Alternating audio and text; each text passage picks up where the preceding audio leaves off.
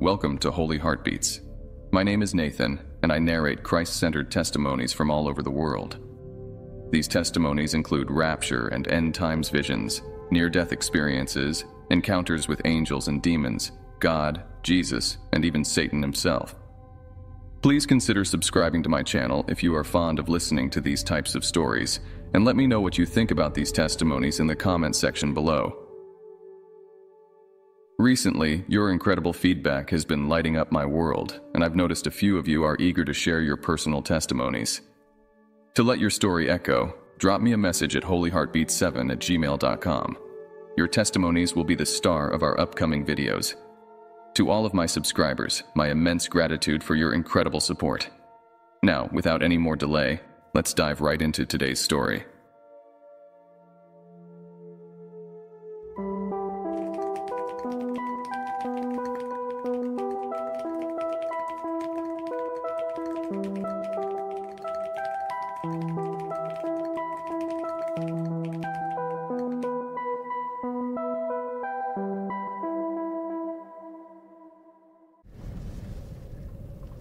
Delivered from the Powers of Darkness by Emmanuel Amos.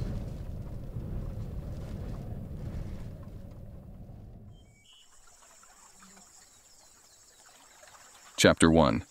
My Escape to New Life. Train up a child in the way he should go, and when he is old, he will not depart from it. Proverbs chapter 22, verse 6.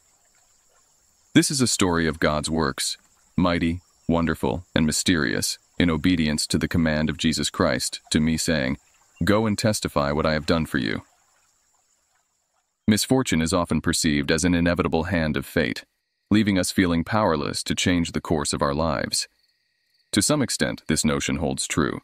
In the context of a person devoted to a higher power, such as a child of God, their life is believed to be divinely orchestrated, as mentioned in Proverbs chapter 16, verse 9.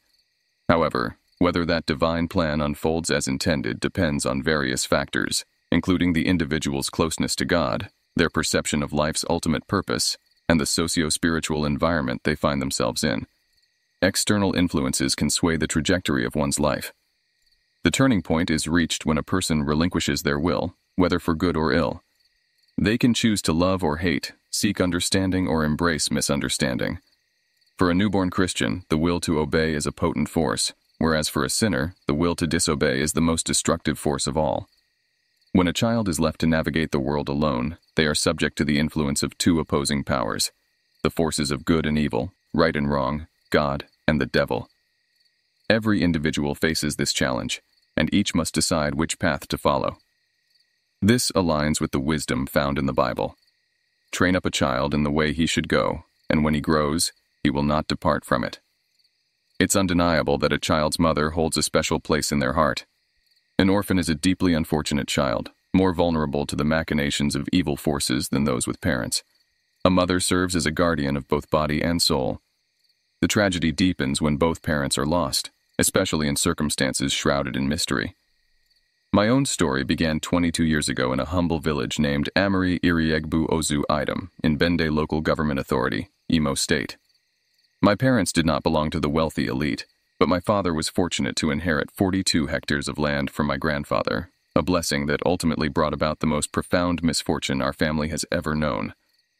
My father's good fortune seemed to arouse envy among distant and close relatives, though the reasons for their resentment remain unclear, perhaps owing to his substantial land inheritance. We were once a contented family, blessed with 4 children, Love, Margaret, Emmanuel, and Chinyere. My parents welcomed the first 2 daughters, and then, after a 14-year gap, I arrived as the only son, followed later by my younger sister Chinyere. This brought immense joy to our family, but it was tragically short-lived. The first blow hit us when my beloved and caring mother passed away under allegations of witchcraft. 4 years later, my father also succumbed to mysterious circumstances, with rumors of dark juju practices swirling around his death. 2 years after losing both parents, my eldest sister, Love, vanished mysteriously, while Margaret, the second daughter, struggled with her mental health. It was a chain of misfortunes that shattered the happiness of our once humble family. My younger sister, Chinyere, and I were sent to live with our grandparents. It was there that I completed my elementary education and later gained admission to Item High School. However, my education was cut short as financial constraints prevented me from continuing my studies. Shortly after that, my grandparents also passed away. Following the customary funeral ceremonies, an unknown relative took my younger sister Chinyere, and to this day, I have no knowledge of her whereabouts. I was forced to return to my father's house, where I was left to fend for myself at the tender age of 13. How does a 13-year-old child survive in the midst of his father's enemies, who had become his own enemies by association? I was filled with fear and uncertainty. It seemed as though these events had brought me to the brink of a life devoid of purpose. Did anyone care? Was there anyone concerned about the misfortune of a young boy? One fateful day, I reconnected with an old friend from my elementary school days, Chinedum Onwukwe. Chinedum held a deep affection for me and, upon learning of my trials, introduced me to his parents, who welcomed me with open arms and treated me as their own. Life began to regain a sense of normalcy. I was well taken care of and once again found happiness. It was during this time that I believed that the God my mother had prayed to when she was alive must still be alive somewhere, for he had provided me with new parents, or so I thought in my heart. I savored this newfound goodness for about 2 years, until tragedy struck once more.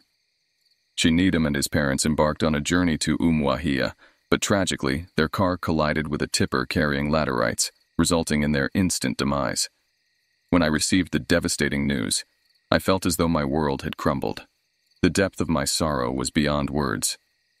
Somehow, I managed to endure the pain and assist with the burial arrangements, performing tasks like gathering firewood and running errands. Once the funeral rites were completed, I returned to my father's house and resumed my laborious jobs in order to put food on the table. I continued to toil in the fields, gardens, and even went fishing with the village elders.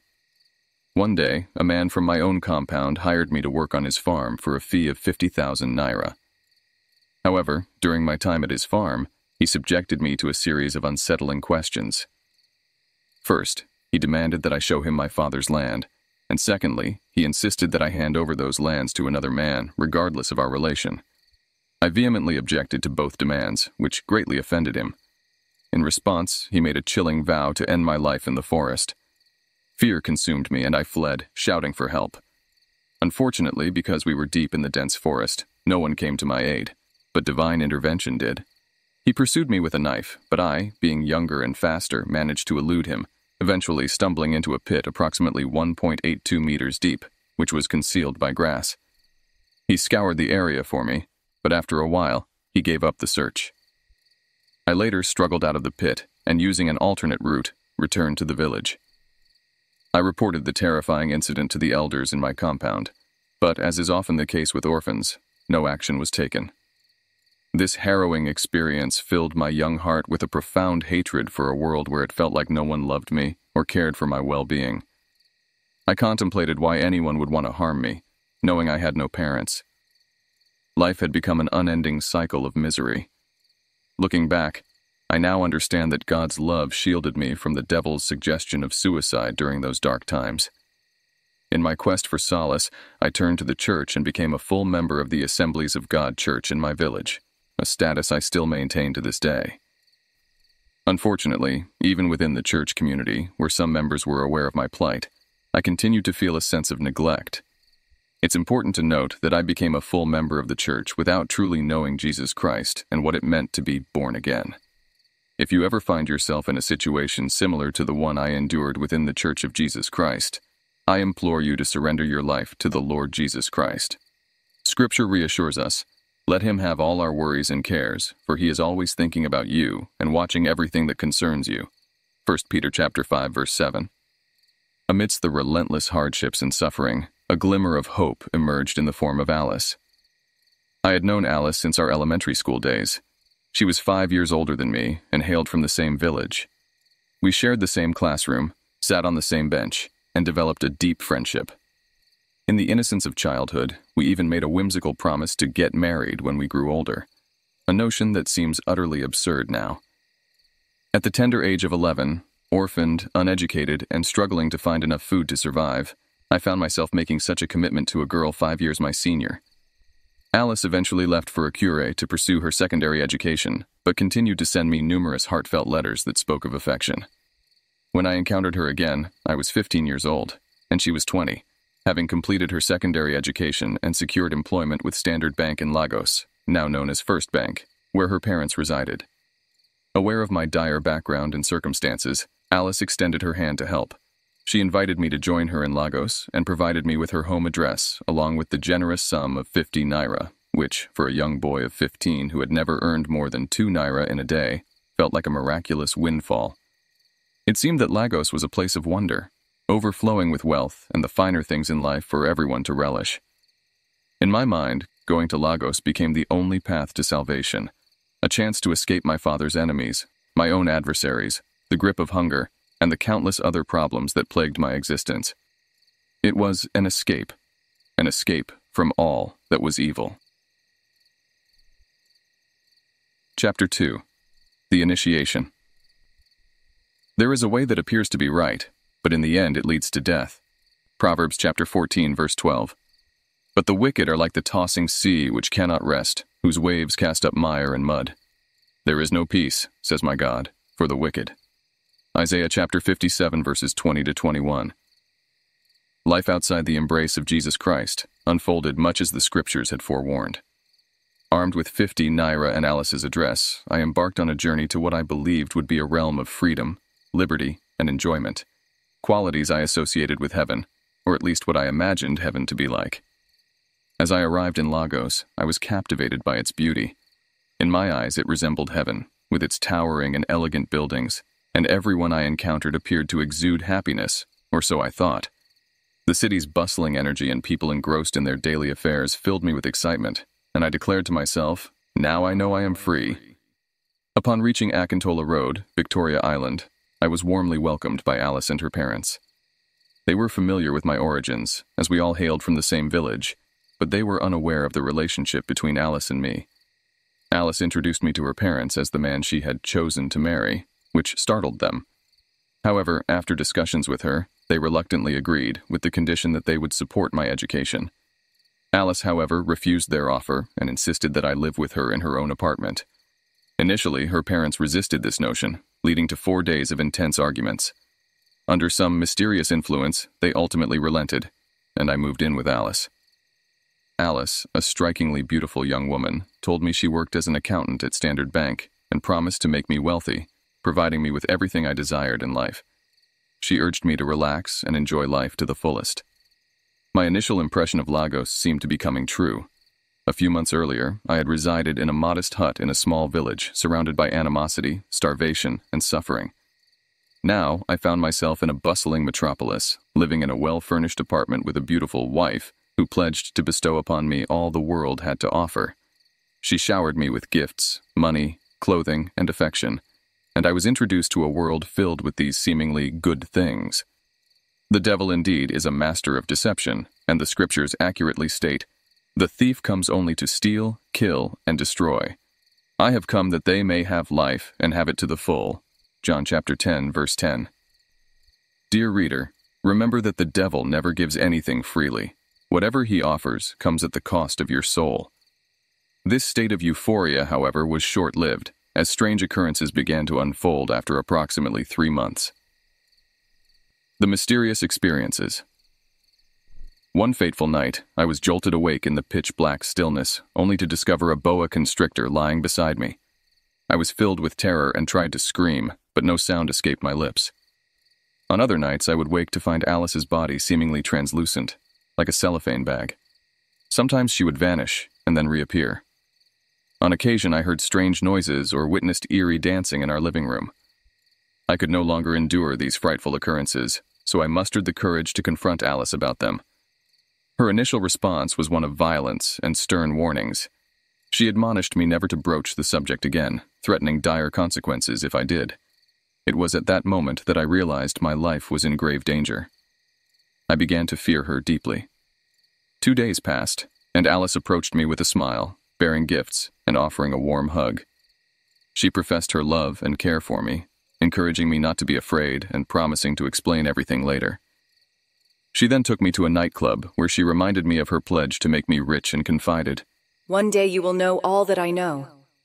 We returned home, and life between us resumed its usual appearance. However, inwardly, I understood that I was in peril.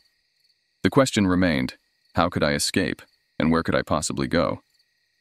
It's crucial to note that Alice's parents remained oblivious to their daughter's involvement in occultism and spiritual practices. She sternly warned me never to divulge this secret to them if I valued my life. It's difficult to fathom that a 20-year-old girl could engage in such dark activities. To the outside world, she appeared as a beautiful and harmless young woman employed by a prestigious bank. Yet, in reality, she was a pawn of the devil. Sadly, there are many individuals like Alice in the world today, as you will come to discover later in this book. A horrific discovery. One day, when Alice had gone to work, I made the daring decision to search our apartment. Despite her youth, the flat was extravagantly furnished. I stumbled upon 4 refrigerators, and upon opening one of them, I was confronted with a horrifying sight. Human skulls, various parts of the human body, both fresh and desiccated. To make matters even more chilling, there were skeletons concealed in the ceiling. In another corner of one of the rooms, I encountered a sinister setup that I would later come to understand as an occult chamber. Within this room, there was a water pot filled with blood, a small tree at its center, a calabash, and a red cloth nearby. The sight was so ghastly that I couldn't bear to continue searching. It was at that moment that I realized I was a dead man walking, with no escape route in sight. In despair, I surrendered my fate to whatever might come, be it life or death, and resolved to maintain my silence. When Alice returned from work that day, her gaze spoke volumes, revealing that she had learned of my investigation within the very walls of our home, perhaps even from her workplace.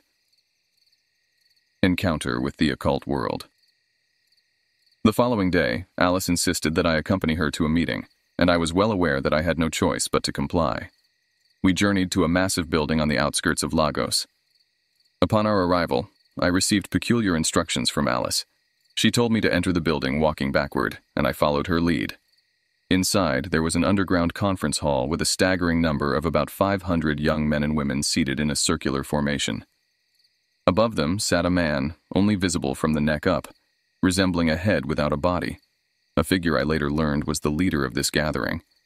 Among these young people were students, undergraduates, graduates, and teachers, among others.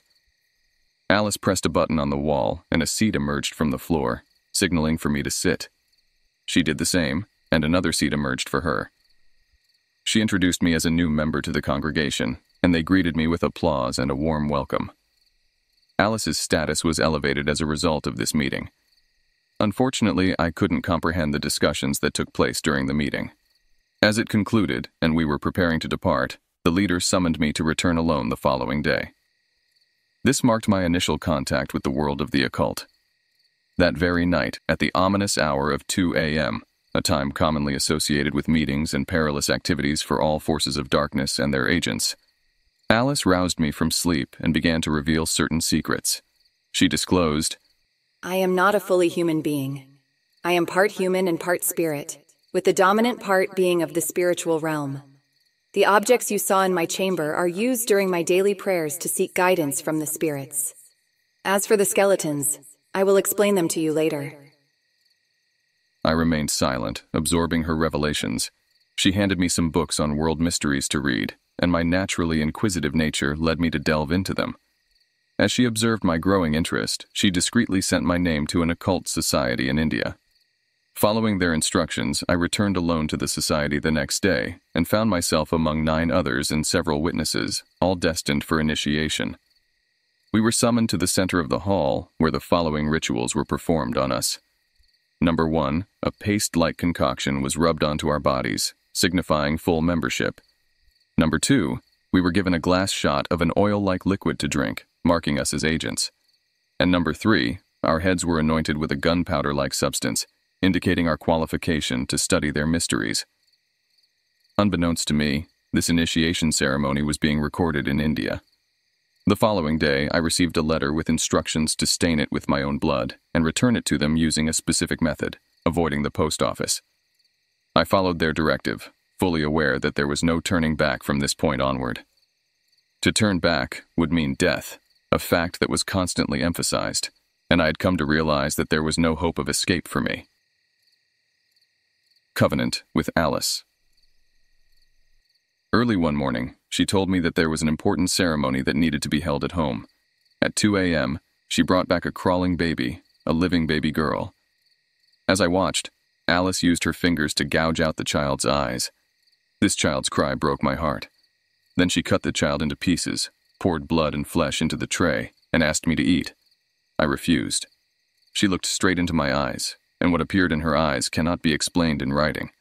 Before I knew what was happening, I was not only chewing the meat, but also licking the blood. As this was happening, she said, "This is our covenant. You will never say anything you see me do or anything about me to any human being on earth. The day you break this alliance, your alliance will disappear." This means that the day I break this alliance, I will be killed. After this incident, I started to have strange feelings inside me. I have changed and can't control myself anymore. A warning for mothers. Do you know your house servants? What is their background?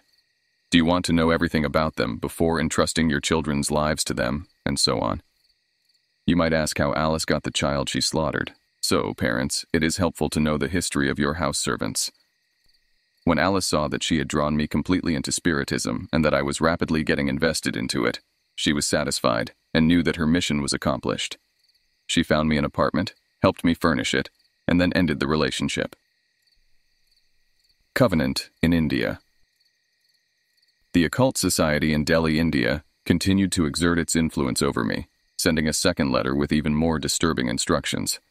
In this letter, I was told to perform incredibly grotesque acts, including eating excrement, consuming decaying and foul-smelling rats, and engaging in sexual intercourse with spirits in a cemetery at night.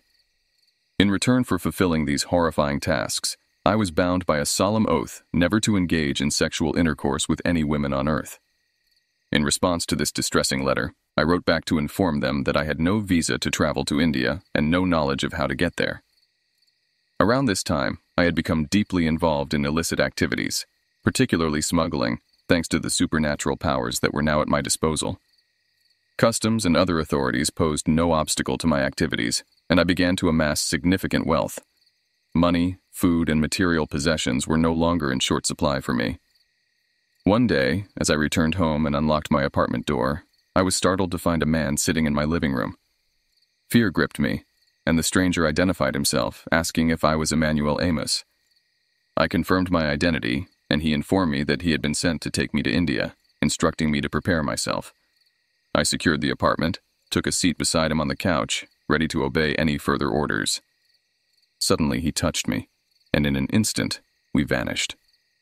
The next moment I found myself in a vast conference hall in Delhi, India, where a substantial congregation had already gathered, eagerly awaiting our arrival. Files were presented to me with my name already inscribed, and I was asked to sign beside it, which I did. Then, a tray containing human flesh, cut into pieces, along with a basin filled with blood, was brought forward. Each person in attendance received an empty jug. A headless figure moved among us, pouring the blood and flesh into the jugs.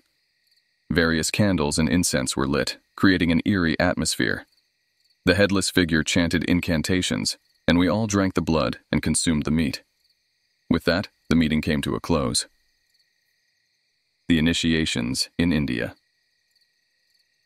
Now the period of my testing had come. I was sent to a valley about 200 meters deep. In it were assorted dangerous reptiles and wild beasts. These were to torture me. I was not to shout, for if I did, I have failed the exam, and the consequence was death. After 7 days of agony, I was brought out and sent to a place called India Jungle. In this jungle, I saw different types of demonic birds. Demonic because some had faces like dogs, some like cats, etc., yet with wings. Inside this jungle was a cave, and this cave is only opened by these demonic birds. They opened the cave, and I went inside. The things I saw are hard to explain. There were terrible creatures. Some looked like human beings, but with tails and without human faces, etc. This was another place of torture. The torture there could best be described as semi-hell. I was in that state for 7 days and was brought out. I was then sent to a very big library that contained large volumes of mystic books to study. I later picked 2 books, Abyssinia, which means destruction, and Asina, which means giving life or curing. Later, I was given more books.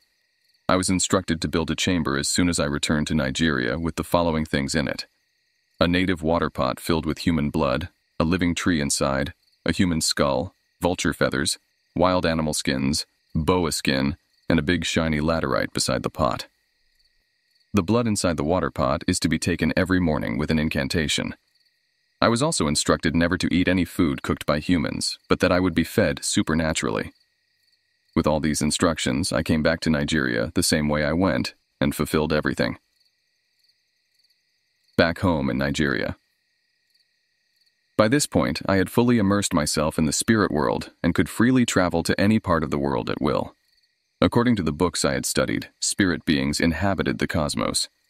Curious about the potential to increase my powers, I decided to test this notion. I emerged from my residence, recited incantations, and summoned a whirlwind, causing myself to vanish. In an instant, I found myself in the vast expanse of space, surrounded by these spirit beings. They inquired about my desires, and I expressed my yearning for even greater powers. After 2 weeks, I returned to Earth, having acquired enhanced powers from these entities. Despite the formidable abilities at my disposal, I remained insatiable, craving more and more power. It was then that I resolved to venture into the underworld, aiming to validate the claims made in the books I had been given. One day, I sought out a secluded location in the wilderness, uttered the prescribed incantations, and commanded the ground to open. Remarkably, the earth complied, parting to reveal a descending staircase. I descended into the ground, entering a realm of utter darkness comparable to one of the plagues recounted in the Bible during the time of Egypt. There I encountered a myriad of inexplicable phenomena. I witnessed individuals bound in chains, individuals compelled to generate money ceaselessly, a relentless workforce to supply wealth to their captors. I observed members of elite societies arriving to perform sacrifices, departing with gifts bestowed upon them by the spirits governing this domain. I also encountered church leaders seeking additional powers, enabling them to utter proclamations within their congregations that were unquestioningly accepted. For 2 weeks, I remained in this nightmarish realm, acquiring further powers before returning to the world above. To the outside world, I may have appeared young and innocent, but beneath that facade, I had become a formidable and dangerous force. There are many such individuals like me in the world, but true safety, I later realized, could only be found in Christ Jesus. Covenant with the Queen of the Coast. One evening, while taking a walk near Ebute Meta bus stop, I noticed a young and beautiful lady standing there. Although I hadn't spoken to her, I saw her again the next day at the same spot, and the following day as well. On the third day, as I passed by, she called out to me. I stopped and introduced myself as Emmanuel Amos, but she declined to share her name or address. I inquired about her name and address, but she simply laughed. When she asked me for my address, I reluctantly provided only the street name. As I was about to leave, she mentioned that she would visit me one day. In my mind, I thought it was impossible because I hadn't given her my house number, so how could she find me? However, to my surprise, I heard a knock on my door a week after our encounter at the bus stop. It was the mysterious lady, keeping her promise. I welcomed her, though I wondered who she was and whether she understood the perilous path she was treading. She visited regularly, though there was no romantic relationship between us. I noticed that her visits adhered to a precise schedule, never a minute earlier or later. Sometimes during her visits, I would take her to places like the Lagos Bar Beach, Paramount Hotel, or Ambassador Hotel. Despite the time spent together, she still hadn't revealed her name. I decided not to press her further since I knew our relationship wouldn't progress beyond what it was. I had been instructed never to touch a woman. Unexpectedly, she shifted her visits from daytime to nighttime. During one of these nighttime visits, she informed me, "It's time for you to visit my place." We spent the night together, and the following morning at 8 a.m., we set off. We boarded a bus, and she instructed the driver to stop at the bar beach. When we arrived there, I asked her where we were headed. She replied, "Don't worry, you're going to see my house." She led me to a secluded corner of the bar beach, secured a belt-like object around us, and suddenly a force propelled us into the sea. We began to fly on the surface of the water, heading straight into the ocean. Remarkably, all of this occurred while we were still in our physical forms. At one point, we descended to the ocean floor, and to my astonishment, I saw us walking along a highway. we entered a bustling city filled with busy people. The spirit world. Within this mysterious city beneath the sea, I encountered various facilities resembling laboratories, including a science lab and a designing lab, as well as a theater. Toward the back of the city, I noticed young, beautiful women and handsome young men, but no elderly individuals were present. She introduced me to this group and they welcomed me warmly. She then led me to places with intriguing names like the dark room, drying room, and packing room.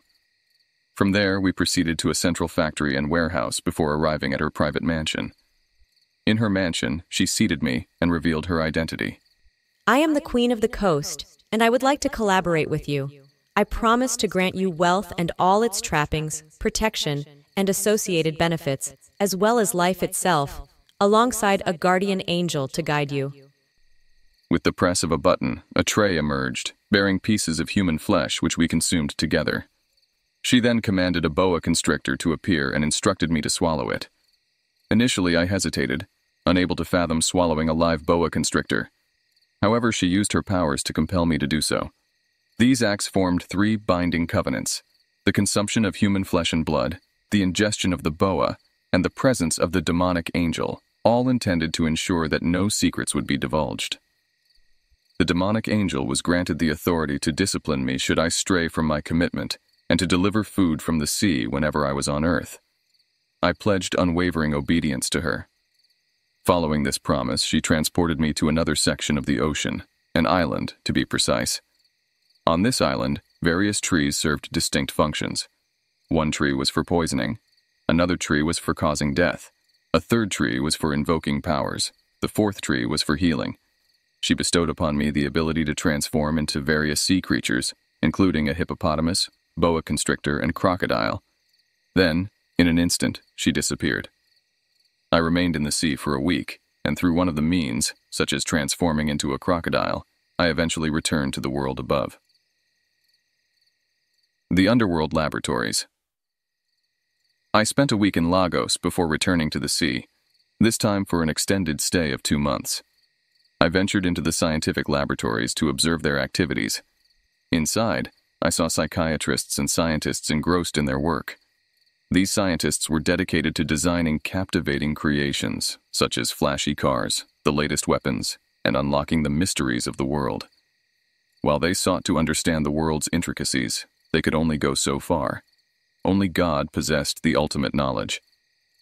I proceeded to the designing room, where I encountered numerous samples of clothing, perfumes, and various types of cosmetics. According to Lucifer, these creations aimed to divert humanity's attention away from the Almighty God. There were also different designs for electronics, computers, and alarms. In addition, there was a television used to identify born-again Christians in the world, distinguishing them from mere churchgoers and lukewarm people. Moving on from the laboratories, I entered the dark room and the drying room. The dark room served as a place of execution for disobedient members. The process involved draining the person's blood and then sending them to the machine room where they would be pulverized into powder. Finally, the resulting dust would be sent to the sack room for native doctors to collect and use in their charms. There were many other disturbing aspects that are challenging to convey in writing. Despite the powers I possessed, I still had not earned the privilege of meeting Lucifer directly. Instead, I was qualified to serve as his agent. Nevertheless, I was content with my newfound abilities, allowing me to confront, challenge, and manipulate various aspects of reality at my discretion. I wondered if there were any other powers beyond these, contemplating this within my mind. Dear friends, we will be sharing the continuation of Emmanuel Amos's testimony in our next video. Personally, I believe every single bit of Emmanuel's experiences and revelations. Satanic cults are rampant all over the world, and plenty of people had already fallen victims to their dark rituals and ceremonies. What about you? What can you say about Emmanuel's testimony? Like always, let me know in the comments section below.